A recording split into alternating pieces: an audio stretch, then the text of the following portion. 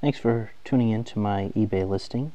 And what I've got up for auction today is known as a pocket lighter. And yes, this is about 3 inches by a centimeter.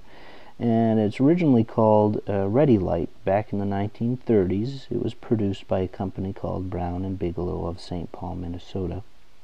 It was actually invented by Howard Fischer back in the 1929 era.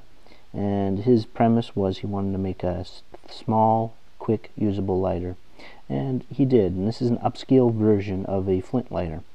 And by meaning upscale is that it is wrapped in 12 karat rolled gold. And it is printed 12 karat rolled gold on the barrel.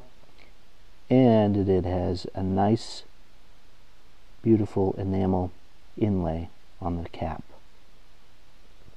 This is in very good condition, has nice detail on the barrel and on the cap, and it has a little loop hook on the bottom part. Now on the inside, it is marked Ready Light with the patent number 1820131. You can look at the patent information I have listed here and some pictures of the patent information.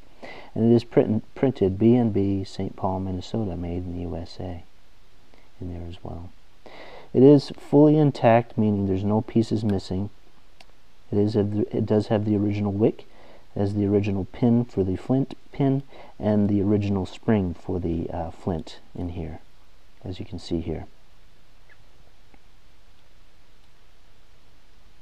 This is an auction format for this flint lighter, and I hope you enjoy this video, and I hope that this video has helped you make a decision on whether or not to bid for this item.